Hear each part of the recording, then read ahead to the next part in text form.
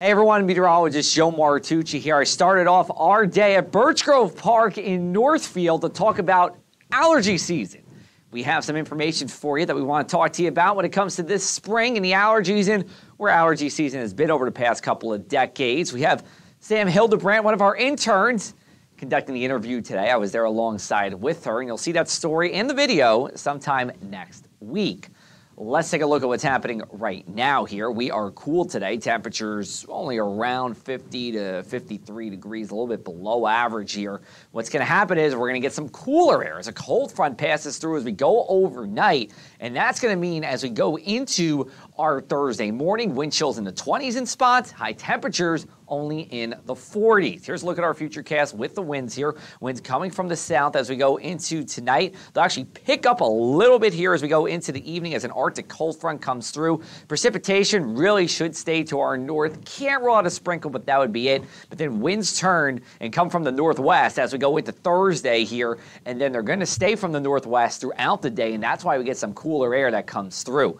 For tonight, we'll be talking about air temperatures that fall from the 40s into the 30s here. But look at those wind chills right around dawn in the 20s here inland. Over at the shore, the same story as well here. So it's late March. We can still get the chill, of course, but you're going to want the winter gear as you go out the door on your Thursday. Let's take a look at your temperatures for Thursday. Highs will be in the mid to upper 40s. This is about 5 degrees below average at the shore, about 10 degrees below average inland. Not much of a sea breeze with that offshore wind. It's going to kick that sea breeze away.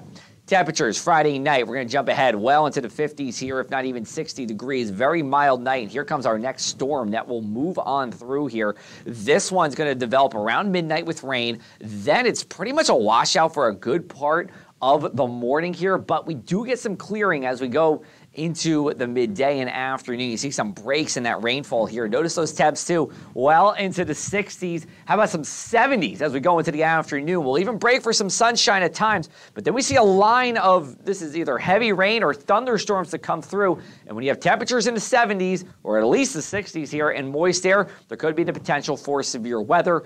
That will pass by about sunset. Then we get one parting shot of rain during the evening before we clear out, and then we cool down as we go into our Saturday night. We'll talk about our severe threats, and this will update with time here. We are looking for some wind damage. I do believe there'll be isolated problems, wind gusts even during the day, minus those thunderstorms or that heavy line during the afternoon. Will be in the 50s here, so it will be very windy throughout the day on Saturday, and then that will be just even more with any kind of thunderstorm that passes through.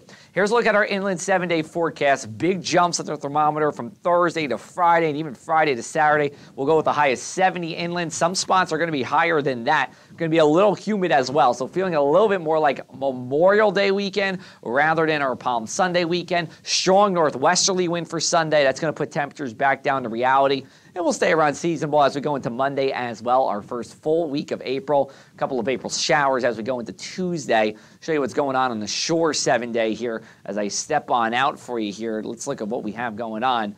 We have 64 at the shore on Saturday, 54 on Sunday. It's another 50-50 weekend. Sunday is the drier of the 2 weekend days.